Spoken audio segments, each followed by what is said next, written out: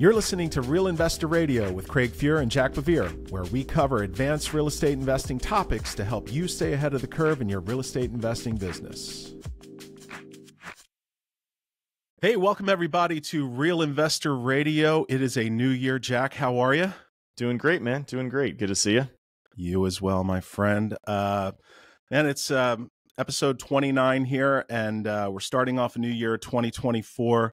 Got a lot to talk about. We have some great guests coming up over the next few weeks and months that are already lined up in the can, ready to rock. Today, I'm excited to have our guest. But first, Jack, how were your holidays? Everything was good. We holidays were spent at home, hanging out with family, and then got out of town, went down to St. Thomas for a week, and so I've been hanging out down here. That's where I'm at still right now, but can't miss the podcast, and was super excited to have our guest on today. So I rigged up a little studio here in a bedroom, and I'm ready to rock. Tell the truth, Jack. How much work versus how much recreation are you getting in? Be honest, because I know you approved at least 3 loans yesterday. At least no, yeah, we have some good systems and set up so that I can just check in and do emails for an hour or so, and I'm can keep the trains rolling. So all's well. The most efficient man in the business, ladies and gentlemen, Jack BeVier. All right, so we have a great guest today. Absolutely the most timely guest you can have in January, Mr. Doug Stein. Jack, I'll let you introduce him, and I think we have a really great and timely conversation around tax law, tax planning, a lot of things to think about this time of year for better real estate investors. And so go take it away. Yeah, so very excited to have Doug Stein here with us today. Doug is a tax attorney that I met back in 2016, I think. We were looking to do some tax planning, and at the time wasn't thrilled, frankly, with the advice that we were getting from a more strategic point of view. And that's really, I think, something that a lot of real estate investors have that issue with, particularly as they're growing, right? They've got their CPA that does their tax return. They do their tax return competently. They know what those files are, and that runs fine. But as you're growing and hopefully making more income, more taxable income, you want to make sure that you can avail yourself of whatever opportunities there are to be efficient about that. And so we kind of started that process in 2015. And I probably spent the whole year fumbling around, getting lots of not so great advice from a number of different kinds of consultants, and kind of in that journey of looking for advice and looking for someone who I could really connect with on a strategic planning point of view. I was able to fortunately cross paths with Doug. So Doug is a tax attorney based out of Atlanta in Georgia. And when I met Doug, the nature of the conversation was materially different than I had experienced before. I had lots and lots of conversations with tax guys, right? And women who could tell me, could tell me the code, or could explain to me what the situations were, but I'd have to bring an idea to them, and they'd say, well, let me go research that, and I'll let you know if we can do that. And then they'd come back and they'd be like, yeah, that doesn't work, and here's the bill. And so I was just fumbling in the dark because I don't know what I don't know, right? Like, real estate, buying houses, fixing them up all day. But the codes, I don't think it's not even measured in pages. It's measured in inches, or if not feet. And so, I just don't know what I don't know there. And so different kind of corporate structuring ideas, and how we run operations, and how that impacts how it, what we might be little tweaks that we can make from an operational point of view to take advantage of tax efficiency. That was what I was really looking for. And in my conversations with Doug, I had the nature of the conversation was different. He was I consider Doug a business mind. He talks about risk. He doesn't say you can do this or you can't do that. He talks about it on the spectrum of risk. Like, here's the safe harbor, here's the gray area, here's the case law that you definitely can't cross. And then that was a much more, I think, productive set of conversations, because then I can make business decisions, right? Because not tax law is not black and white. There's nothing about law, any part of law that is black and white. But talking about it on a risk spectrum, I found to be much more productive. So anyway, long-winded introduction, but been working with Doug now for, I guess, 7 years plus. And he joins us in our Real Investor Roundtable Mastermind on at least an annual basis. Sometimes he makes it 2 or 3 times a year, which is great. It's always very productive. And also consider him a friend at this point. We've worked together and done so much together. So really excited Doug, thank you so much for joining us today. And I think we wanted to, given the timeliness of the year, talk about the changes between 22 and 23, as our listeners are getting ready to talk to their tax folks, make sure that they're not tripping on themselves based off of the changes. There are some things that have changed between 22 and the 23 prep.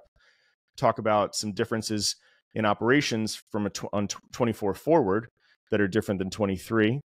I think we're going to cover a little bit about just kind of like the state of the IRS right now, and definitely some new stuff that's just hit the street and some new stuff that's in the pipe right now that we should all be aware of as it relates to tax. Doug, welcome to the show. And thank you for having me. I really appreciate it, guys. Jack, I think that's the nicest thing I've ever heard anybody ever say about me, ever. Like, ever. Good deal. So you've introduced me just fine. I don't think I need to add anything to that. But I would want to start today's conversation with what I think is the latest and greatest stuff, which really has real implications for people. And my expectation is that most people fall flat over the course of the year or two. And eventually, enforcement will get picked up. And I'm talking specifically about the Corporate Transparency Act, the CTA. The CTA is a new act. Actually, it's an old act. It was enacted back in 2017 as part of funding the U.S. military. It really comes down to breaking down the transparency that currently exists within the U.S. entities. You form an LLC. Nobody knows who that LLC is owned by. Often you have an LLC owned by an LLC, owned by another LLC, owned by a trust, and on and on and on. Under the CTA, all of that goes away. So people who want to hide, who quote unquote hide who the ownership is, that's more or less dead for all intents and purposes. The CTA now requires you to report who the beneficial owners are, and there's a whole long definition of that. So 20% or more equity, voting control effective or deemed to be ownership control through family members, being a manager of an LLC, and on and on and on. So all of that has to now be reported. And the new rule is anything formed from 3 days ago, 4 days ago, beginning of the year, that has to be reported within 90 days. Originally, it was 30 days. That got extended to 60 days.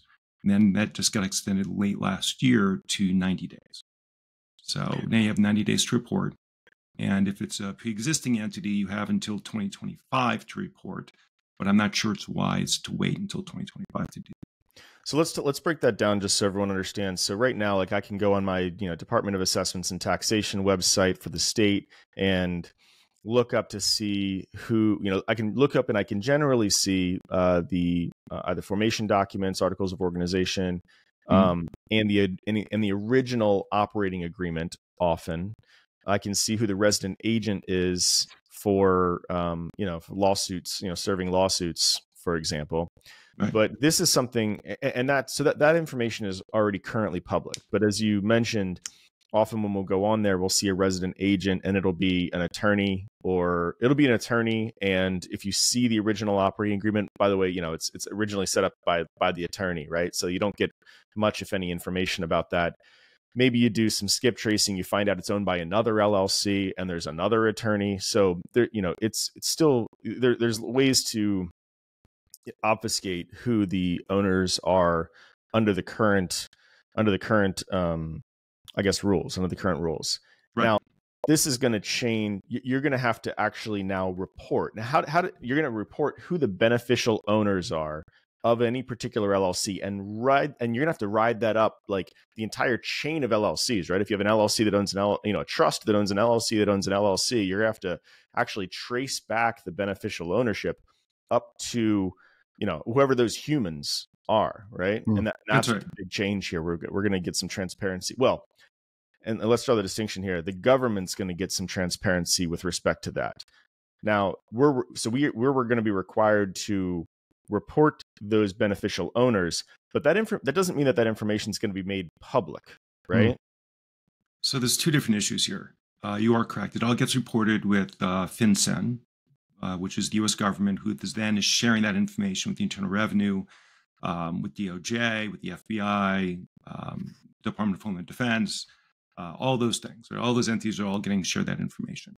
Technically, it's not out in the open public, so I, Doug Stein, don't have the right to file for a FOIA request and get that.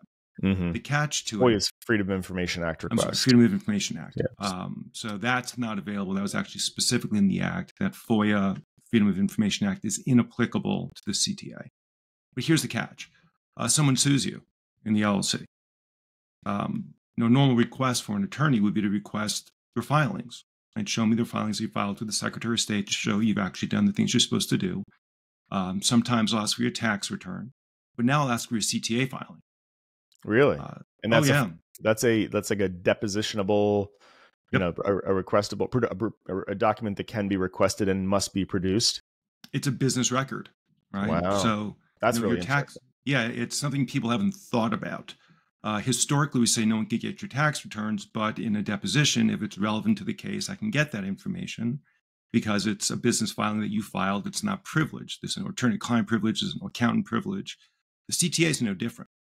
I can request it, and I should get it. And if I don't get it, I can always hound the court and try to get the court order to get it. So it is correct in the sense that the general public doesn't have easy access to it. But if someone sues you, it's a different story. Really interesting, though, in the implications, just kind of going up to 300,000 feet here, the implications with respect to if the government's got all of that information and with technology going the way that it is, they'll now, like within 5, maybe 10 years, right? Like probably much less than that, be able to, based off of these filings, produce a pretty succinct map, right? Of who owns what, right? Like how did which people trace to all these different things. Now the public won't be able to do that because, as you just mentioned, they can't get access to it unless they've got a kind of a need to know based, because of a lawsuit, for, as the classic example. But the government won't have that, doesn't have that bar, right? Like they'll just have access to that information, and the various government agencies will be able to use that as they please, frankly, right?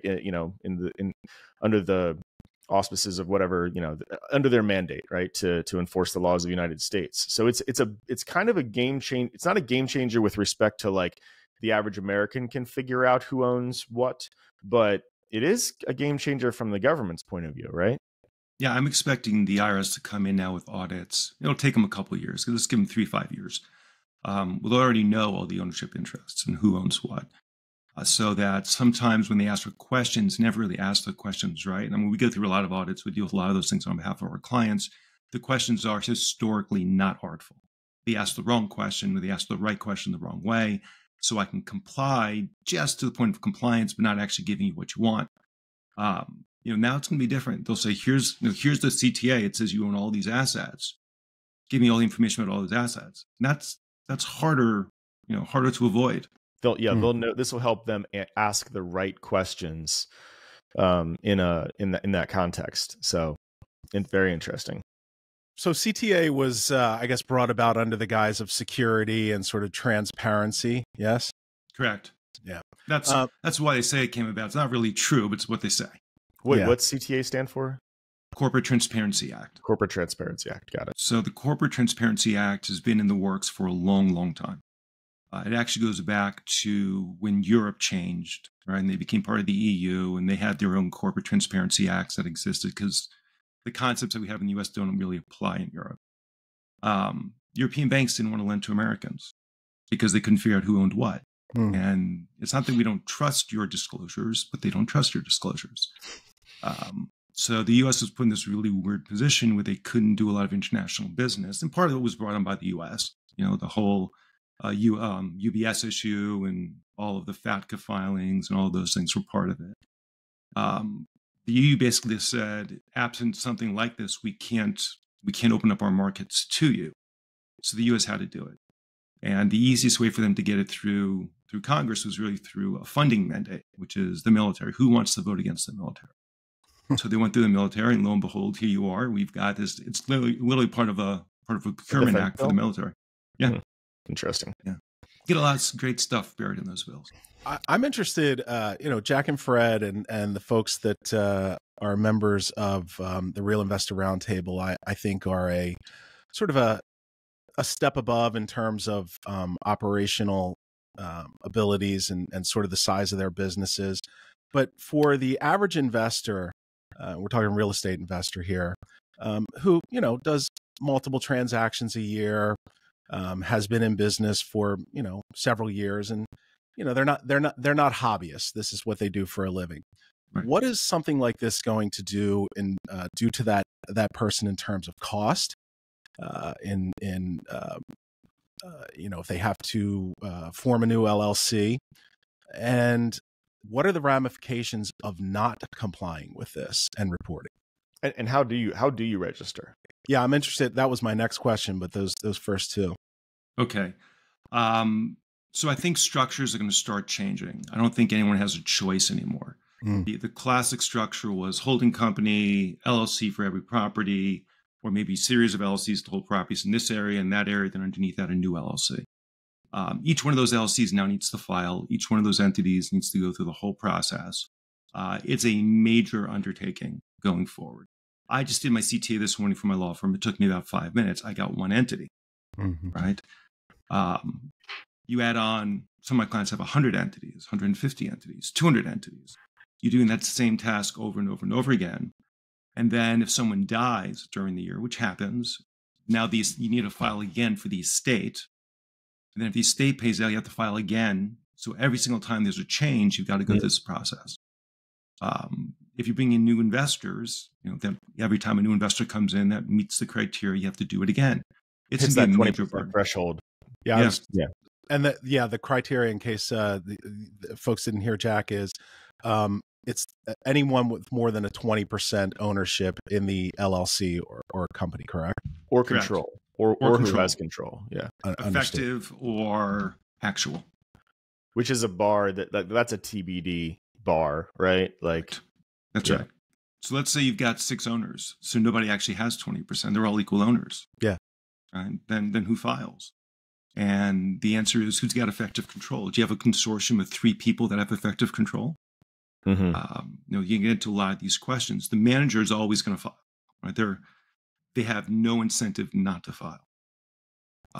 Our position is, we've got a situation, let's say we have 6 owners, nobody's got more power than the other. We're going to report them all.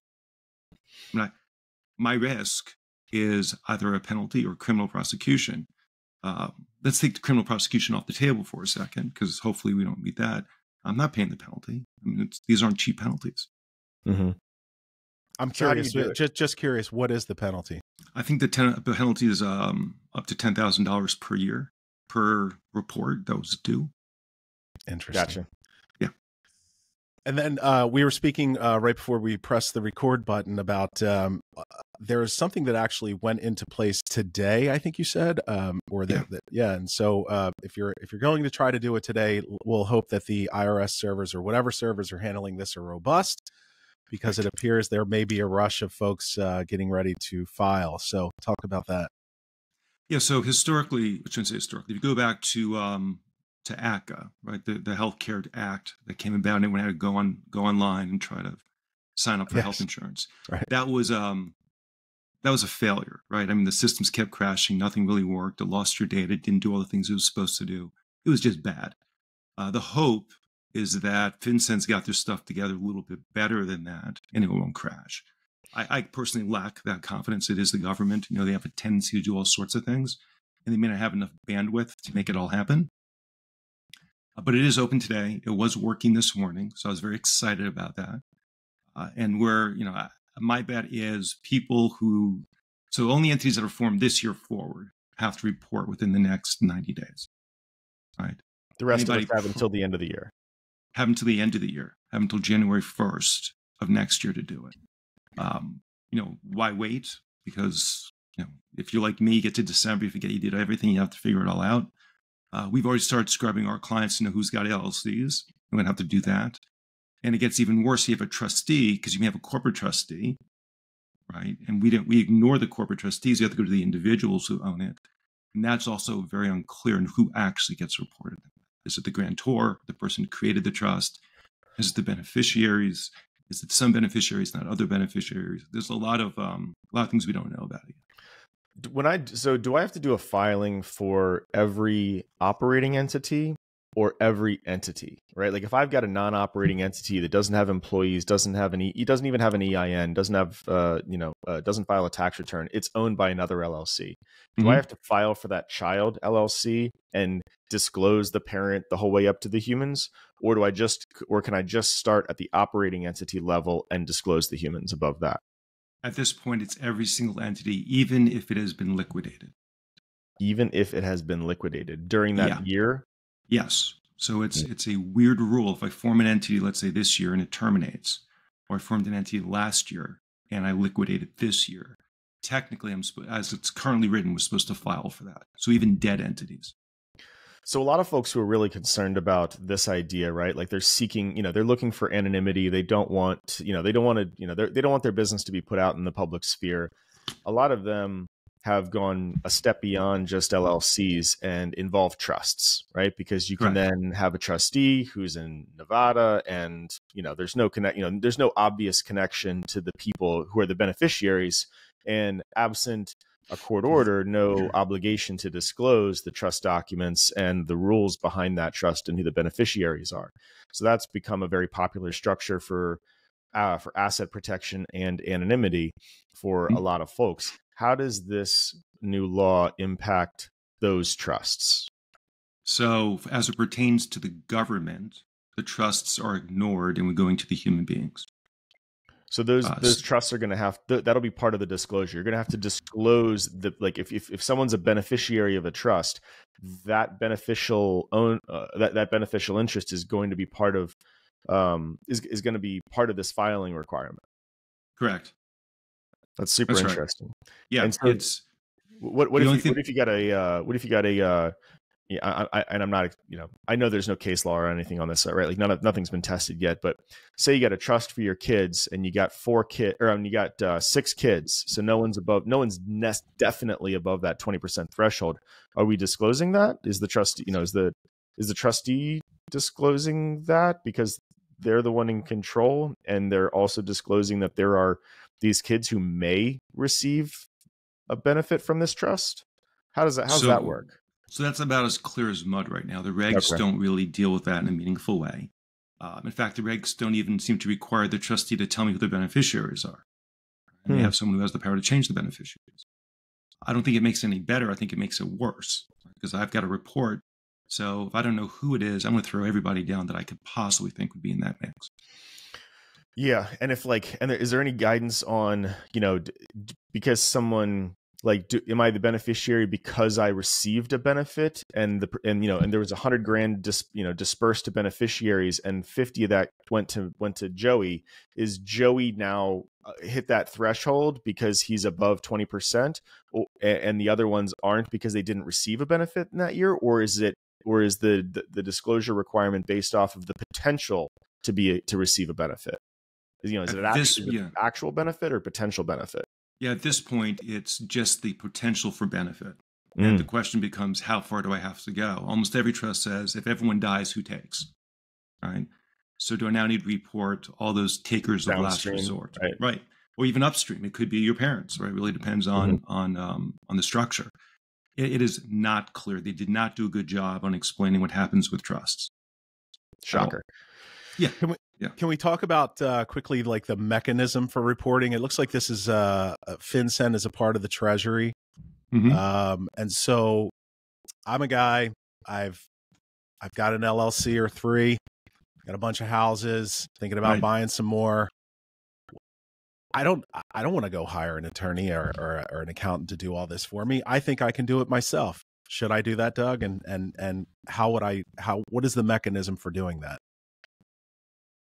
That's a harder question to answer. I think if it's one entity or 2 entities, the typical person can do it. You're going to have to go into the system. They'll have to register with the system. They'll have to get their EIN numbers. They'll have to upload their passport or their driver's license. And they'll have to report the 1 or 2 entities that they own. You're going to have to do it. You can't do just 1 entity at a time. I'm sorry, you can't do 2 entities or 4 entities. It's 1 entity at a time. we got a number from FinCEN, so we can file as many as we want using the same number, but we have to report all the relevant data. I think once you get beyond, let's say, 5, you're talking real time, and you're talking, real risk, it's probably better to hire people. I have no doubt that someone's going to create something out there to make it easier. Consultancy, yeah. Yeah, consultancy, an app or something that someone's going to create. But until then, this is going to be ugly. And if you reading the comments are fascinating to me, because we read through the comments as they were coming through. And people were saying, well, it's about time we know who owns the real estate. I mean, literally, they would say in New York, the Chinese are buying up the real estate in New York. We need to know who owns it. Right. Which is just, first of all, why you'd ever put this stuff in writing is shocking to me. But it's, it's clear that people want to know who owns stuff. Right. It's just a different form of voyeurism. And that's where it's going to head. I could see both sides of that coin. Even though I'm a much more on the side of privacy, but I'm just concerned for the average guy who is trying to traverse all of this while still maintaining a business and trying to grow it. How tough this is going to be to sort of get through. So I've always believed if your structure is based upon anonymity, you will fail. Right? I always assume in the end, everything's going to be known. Any decent attorney will get that information anyway. I'm always worried about the unanticipated consequences. Right? Every law has a consequence and no one anticipated. And they bite people. Like, that's why they're there. They're made specifically to bite you. This one's got me concerned. It has me concerned just because I think the typical person doesn't know their obligation. Right. I was talking to an attorney last week. He said, well, it doesn't apply to LLCs. And I said, well, show me that. I mean, that'd be awesome, man. They went back and they said, well, okay, we're wrong. It applies to all LLCs. I'm like, okay. How about LPs, limited partnerships? Applies to limited partnerships. Basically, anything you form is now subject to it. Even a general partnership technically is subject to these rules. And from a tax perspective, GP could be as simple as we just both agree we're going to share in the lottery ticket. Now I've got a general partnership. I do have to report that.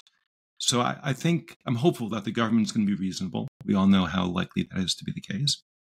I think from the typical person, the government probably isn't going to pursue them historically. They like to go after bigger cases. They make a bigger splash that make people look bad. But give them time. I'm confident. It's just be another thing they'll throw onto the list.